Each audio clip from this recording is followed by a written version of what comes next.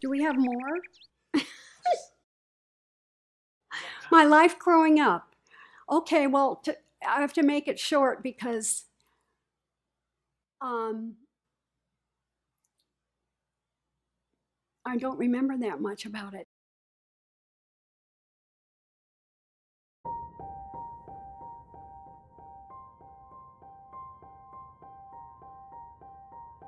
Yes, I do. Well, okay, I was born in Minneapolis in the late 30s. And the first memory I have is a pink bonnet. And it was, you know, a bonnet that little kids used to wear, little girls used to wear, and be very appropriate and proper. I remember that bonnet. I don't know what happened to it. I don't know why I remember that in particular. Then my dad went into the Army and stayed in the Army through World War II. We saw him occasionally. My little brother was born, so we must have seen him at least once during the war. My little brother, Johnny, was 5 years younger. We had nothing in common. He was just a pain in the neck. But we would go visit my dad some places, but mainly we stayed in Minneapolis during the war. And then my dad, oh, I know, my dad came home, and my little brother said, who's that stranger? Because he hadn't even seen, he was 3 years old at the time, and he hadn't even seen my dad more than once, twice, you know, and as a result, their relationship wasn't too swift, you know, I mean, and then when Daddy was sick and was ready to die, he and Johnny buried the hatchet. It was just wonderful. They had a great relationship at the end of my dad's life. And Johnny, my dad will be so proud of Johnny today. And he knows what he's doing. You know, my dad knows what's going on. So then after that, I remember going to school in Minneapolis. And after the war, my dad got a job in Rapid City, South Dakota, so we moved there briefly. His whole life was the Army. Yeah, and he was still in the reserves. In fact, he was in the reserves for like 30 years. And finally they said, John, I think you just need to retire now. And he said, no, I can't retire. I just bought the new uniform. 30 years. So we moved from Rapid City to Bismarck, North Dakota to take over the ranch that was owned by my grandfather. But as far as my childhood, that's all I can say. My grandparents, my mom's parents were just wonderful and would take me during times, you know, during the war when my mom would go visit my dad, and they spoiled me rotten. My grandfather had a fridge down in his rec room in the basement, and I could have any soft drink I wanted out of there. He had a slot machine, and all the nickels that I won I could keep. And I always wanted to go to my grandparents. I didn't even want to go home anymore. That happens. That happens with kids. I became interested in journalism in high school when a teacher named Adrian Dunn, I even remember his name, taught one journalism class. And it was kind of an overall, you know, it didn't get into really great detail. We'd written a few things for class, but there's so much to journalism that you can't teach everything in one high school class. But I got interested enough in that I decided I would major in it. And I learned that before I went to college, which was good. So I went on and took all the journalism classes I could, and it wasn't until I went down to Northwestern that I realized why sociology courses are so important. Because writing is all about social pathology than it is about normal people. I mean, if someone is nuts, that'll always get in the paper. Journalism education should include the news. I attended the University of North Dakota in Grand Forks, North Dakota, science, literature, and arts school with a major in journalism and a minor in French and English. English was okay, but I still can't say merci beaucoup, so that didn't work out so well. We had the usual classes, but at North Dakota, the good thing was teaching reporting 101 was an actual reporter 101 guy in the plaid shirt, the green eye shade. He was just folks, and he was a newspaper man. And that was great because we got firsthand, not out of a book or not somebody lecturing, but firsthand the joys of reporting, joys. My most exciting moment, I can say, was when I was still in college. I took a course called Special Article Writing. And we came in on the first day of class, and the professor said, "You're going to have to sell an article, or you're not going to pass this class. And you're going to learn how to write an article so you'll be able to sell it. So don't, feel too intimidated." So the next day, about 4 of us showed up. The rest of the people said, I don't have any confidence in myself to sell an article, so instead of, wanting to really learn how, I guess. And if I don't pass a class, okay, I still had the class, I figured. So we had the class, it was great, a lot of tips. Our last assignment was to write an article that you want to market to a magazine or a newspaper. So I wrote about, at the University of North Dakota, there were twins who were blind.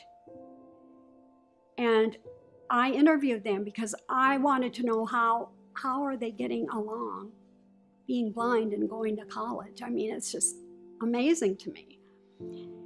So I wrote that article, and I have to admit the professor did a lot of fine-tuning that article and editing it, because I think he wanted me to sell it because it was a good subject. And I did sell it. I sold it to the Minneapolis Sunday Tribune magazine. And I was so excited about that. I still remember it. It was really my first sale. College did a good job, very good job of preparing me for journalism. I had all the courses I needed. Right after my senior year, in the summer, I worked for the Bismarck Tribune. And I knew it was just a summer job, and they knew it was a summer job because I was planning to go down to Northwestern. And I was kind of a reporter, street reporter. Whatever's going on, I can report on that, and which I did. And it was a lot of fun at the Bismarck Tribune, I must say. That's a great newspaper, Pulitzer Prize winning newspaper from years ago, before we all were born. They won a Pulitzer Prize. I was hoping that when I was there, we could win another Pulitzer, but it didn't happen. But after I graduated from North Dakota, I went down to Northwestern University, Medill School of Journalism at Northwestern, and got the idea that journalism wasn't mainstream being taught. You know, it wasn't a mainstream thing being taught. There wasn't a department of journalism back then. And while I was there did become a department of journalism. But your major would be journalism. Your degree wouldn't be in journalism. It's in science, literature, and arts, which means I could say I'm a great artist. I've got this degree. I'm a scientist, wonderful scientist. I've got this degree. But anyway, the most fun course that I took was actually at Northwestern. It was called journalism photography. It was something that we had to make up there because we didn't have photography classes at either UND or Kansas. So the assignment was to go out and cover 3 events in downtown Chicago. And there's always something going on. So when I met this guy, we drove the car down and parked in Grant Park Garage, and there was snow and ice and water and everything on the ground. And we didn't know how to get out of Grant Park Garage. So we opened this door, and a little siren went on, and like, don't open this door. So we rushed out, and Jerry stepped in the puddle of water, ice cold water, that was probably half a foot tall.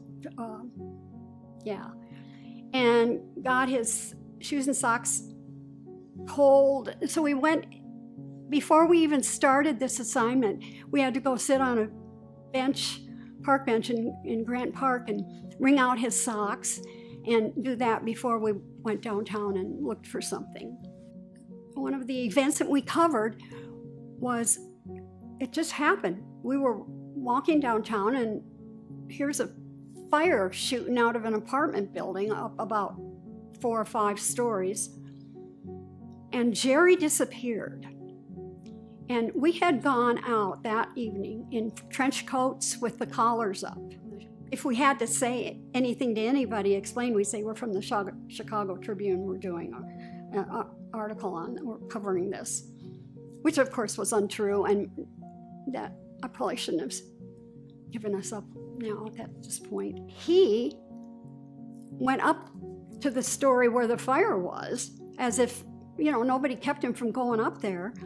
And I'm looking up there, and I see Jerry hanging out the window of the apartment next to where the flames are coming out. I said, I don't believe he's taking this seriously. He's hanging out a window, and there's a fire right next door. Well, I don't know if those pictures turned out because I never saw them. But he explained to me, he said, well, to be honest with you, I realize that I know a girl who lives in this apartment. And she said I could come into her apartment and look out the window and take pictures of this. So that's what happened there.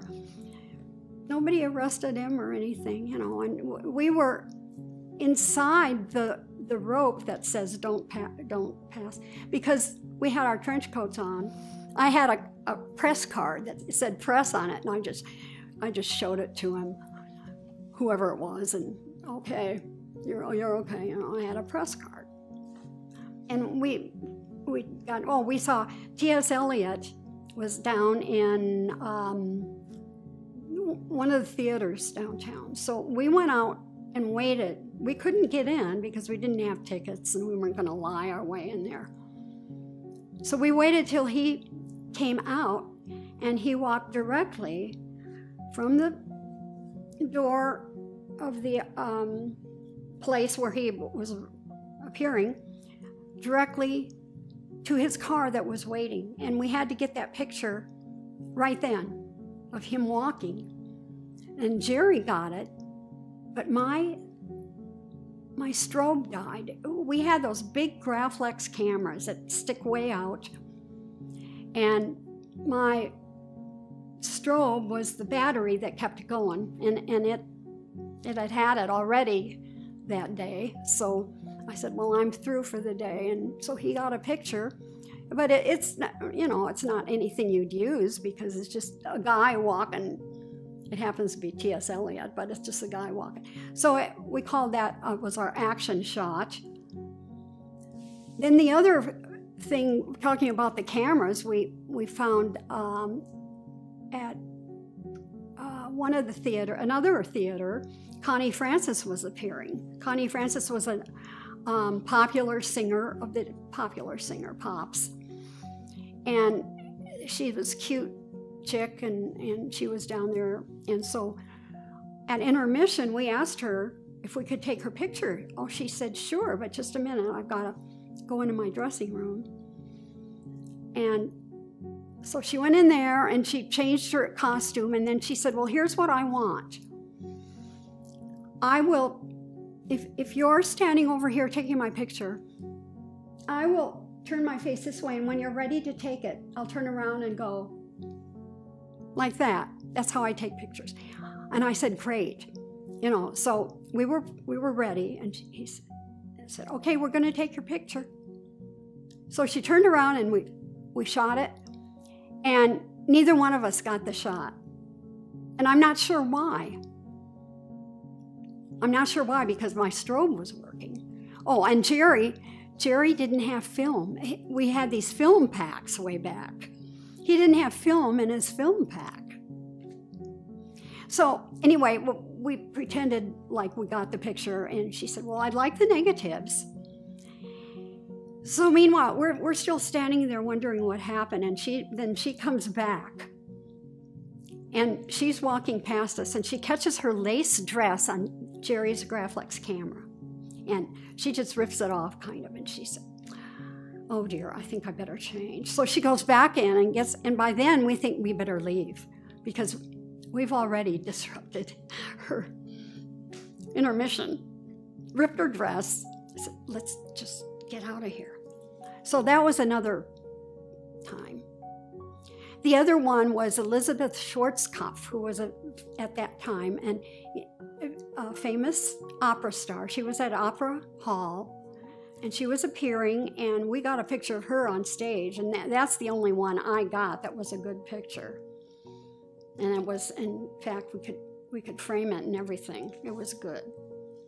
And I realized that when I went to Northwestern, that if I just took the courses that I had to make up, I had everything I needed. I didn't have to get a master's in journalism. Most people do decide that because journalism is so much on the job learning. There's always a new story. There's always something new to figure out when you're working in that field. And I decided I can always get my master's. I think I should just get married. So I married this guy who was also in journalism. My first job, which I got, and we managed to put my husband Jerry through his master's degree with my working, and he was working part-time too. I got a job at Mundelein School, and it was a Catholic school, and I did their newsletter for them, and that was fun because the nuns still walked around in their habits and everything. And one interesting nun, Sister Mary Donata. Sister Mary Donata was kind of short, and she was a photographer. She walked around with this big, huge thing under her arm, which had a Graflex camera, which we used, and all the equipment, and with her habit on and everything. And I thought that was really an interesting person, and it was. I did their newsletter. I interviewed kids and faculty and whatever and put it out, and I forget if it was quarterly or monthly or whatever. And that was a good job. I had fun there. Probably the most interesting job I had, or the most, let's say it was educational, was my job with Air Force Magazine in Washington, D.C. And my husband and I were there because he was stationed there in the Navy.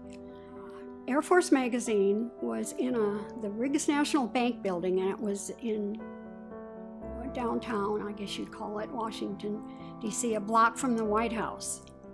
And while going around the building to go in the front door one morning, I saw all this red stuff on the sidewalk. So I asked some people, I said, "What's that red stuff?" "Oh, that's blood."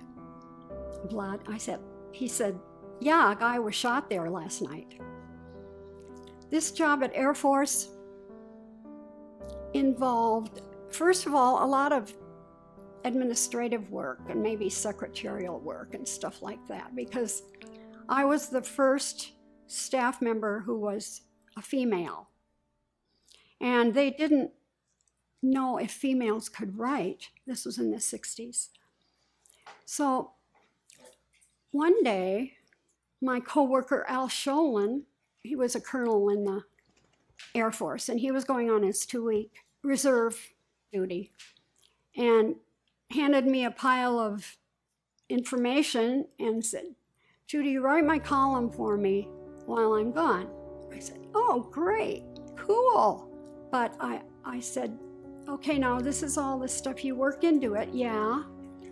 And so I could do that. And then before he left, he said, "Now don't forget the cheesecake." And I was thinking of dessert, and he was thinking of some leggy girl next to an airplane to get the photo. So I wrote his column, and then Richard, the managing editor, said, "What's your byline?" And I said, "Well, Judy Dawson would be fine." He said, "What's your middle name?" "Evelyn." "Why don't we say J.E. Dawson? That way, nobody will know that you're a woman. They, and because this is our first, they probably don't expect women to be writing articles and on and on." I said, "Yes, Richard." "Okay, let's try that." Well, back then, there were organizations that didn't recognize that women could write or wanted to write, or, they were supposed to be home and raising the kids and cooking. I mean, there were several occupations like that. I went to school with a girl who was majoring in petroleum engineering. And I said, "Heidi, are you going to get a job?" She said, "Well, I hope so. I mean, there aren't any women in petroleum engineering, and I think there should be." And I said, "Good attitude." So women were, I think the 60s and 70s is when women really blossomed out and went into what were men's fields and did it, made it. So after I got some more articles, and I wrote, quite a few articles then for the magazine, I got a job to interview on the phone the people in Fairbanks, Alaska, who had just suffered a flood. And the Air Force base up there was helping Fairbanks recover. So I interviewed the general of the air base by phone, and I talked to some other people, and I wrote an article on these brave warriors going in the middle of another 40 days and 40 nights or something, and rescuing people and helping. And so the next issue of Air Force Magazine, the letters to the editor showed a letter that said, "Dear Air Force Magazine, kiss J.E. Dawson for me. Sincerely, General and I forgot his name. So Richard saw that and he said, I think we can use your given name now. I think we can. The 60s, that was an eye-opener for a lot of women, I think, and a lot of men in not only jobs like this, but other jobs that were previously men only. So that's what I did at Air Force Magazine. Maybe I broke the glass ceiling. That was fun. And one thing I would like to say in closing. I started out with news. News is the word one should not forget. In this day and age when there's so much friction between people because of our politics, the one thing you should remember is what Jerry used to walk around the house saying whenever the television news was on. He'd walk around just saying, just give the news, please. You know, and walk back and listen to the news. And he'd say, just give the news, please. Well, I had no idea that really meant something to all of us. Just give the news, please, is something that I wish the journalists today would listen to, because journalism is the truth. It's everything. My buddy. Oh, her buddy. Yeah. And my buddies. Those are my roommates right now. The dog.